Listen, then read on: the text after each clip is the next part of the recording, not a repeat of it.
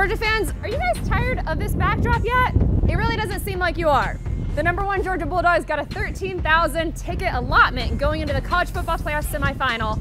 The Chick-fil-A Peach Bowl against the #4 Ohio State Buckeyes, that sold out in one day. So they had to immediately get 2,000 more. Now this is the third time Georgia has played at Mercedes Benz Stadium here in Atlanta this season. The first two times have gone pretty well. The first one, a 49-3 win against Oregon, and then the second, a 50-30 win against LSU in the SEC Championship. So Georgia's averaging a cool 49.5 points going into this game against Ohio State. But one of the biggest questions of this game, actually, how will that Ohio State elite offense match up against this Georgia elite defense? Hey everybody, this is Sarah Spencer with the Atlanta Journal-Constitution, and this is Know Your Dogs.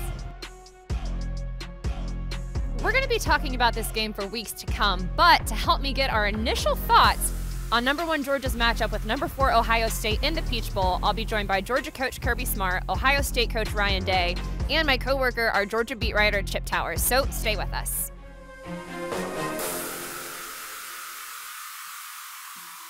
All right, y'all, Ohio State has the #2 scoring offense in the country at 44.5 points per game.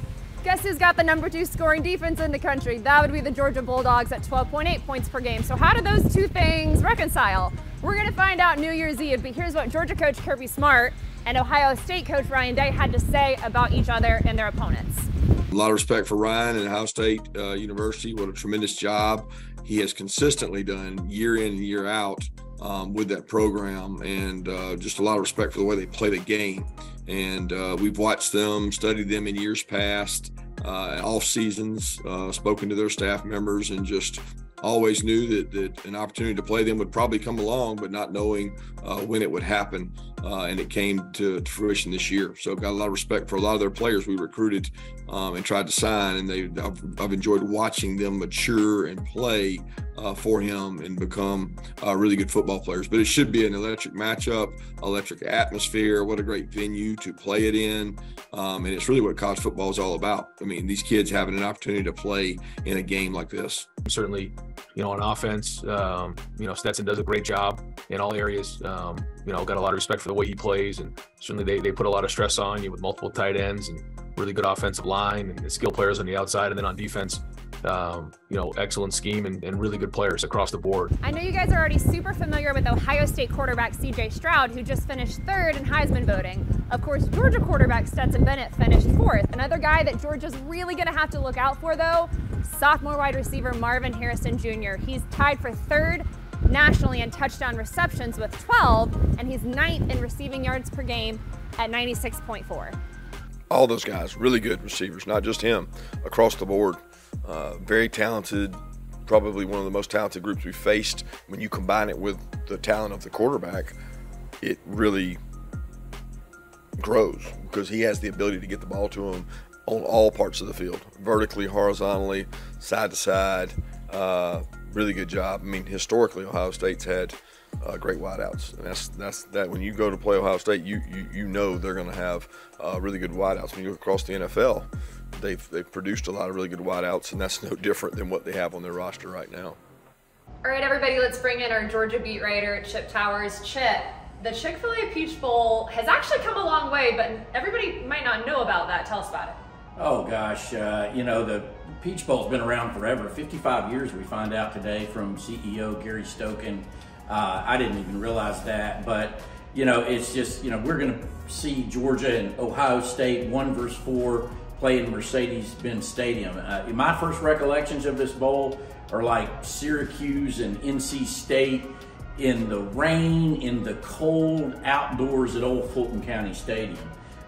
So it's come a long, long way from those days. And, I think Gary Stokan and his staff, Matt Garvey, Dylan Faulkner, all those guys, their connection with the Atlanta Sports Council and the Atlanta Chamber of Commerce have just brought this game, just ushered in a whole new era. I mean, between that, Mercedes Benz Stadium, College Football Hall of Fame, it's just an incredible event now. And, it's gone from, oh, you're in the Peach Bowl to you're in the Peach Bowl, and that's really where it is now.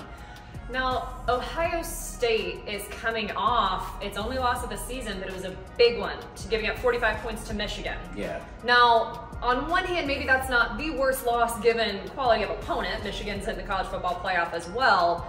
But when you saw that Georgia was going to be matched up with Ohio State, what was your knee-jerk reaction?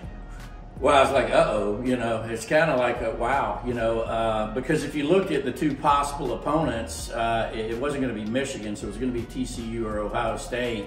And I wasn't sure what the selection committee was going to do, and I understand what they did, but it's kind of like, ooh, I'm not sure they got the best of those two matchups. As the #1 seed and undefeated, technically, because of seeding, you're supposed to get the easier of the two matchups. That definitely didn't happen, in my opinion.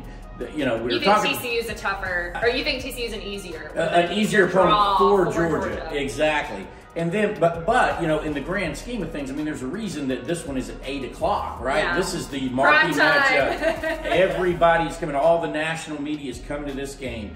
ESPN Game Day, the SEC Network's whole circus. All of that is coming to this game for a reason. It's a big-time game. It's remarkable that these two teams have only played twice.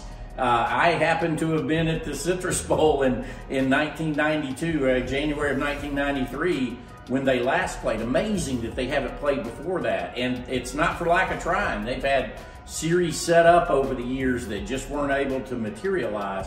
So when you look at that standpoint of it, this is a matchup. And then the other thing that you talked about, listen, in Columbus, I've got friends that cover the team up there that I talk to.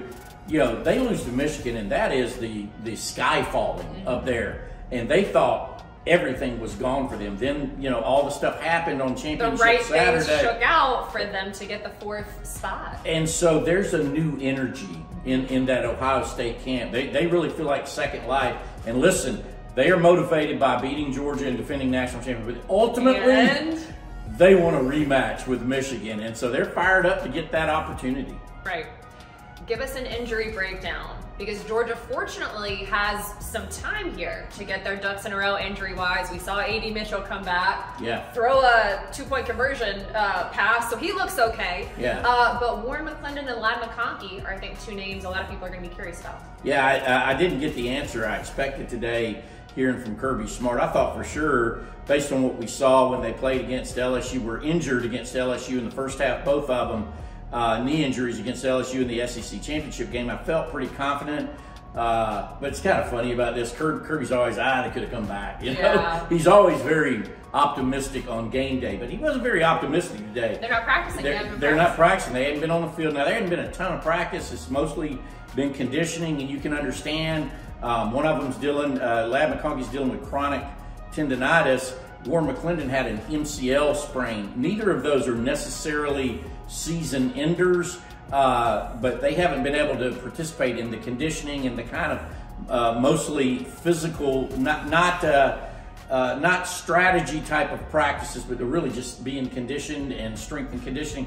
They haven't been a part of that. So we really don't know. The status is unknown at this moment, and that's a big deal. Warren McClendon started more games than anybody on the Georgia roster, 36 in a row, 37 in a row, I think. And Ladd McConkey, second leading receiver for the Bulldogs. So that's a little bit alarming. Chip, thank you so much for joining me. You're quite welcome. Thanks to all of you for watching. Make sure you go to ajc.com, subscribe to our YouTube channel, and you guys better follow us along all Peach Bowl week long, because we're going to have so much content for you to watch, you're just going to be overwhelmed with it. Thanks you guys for watching.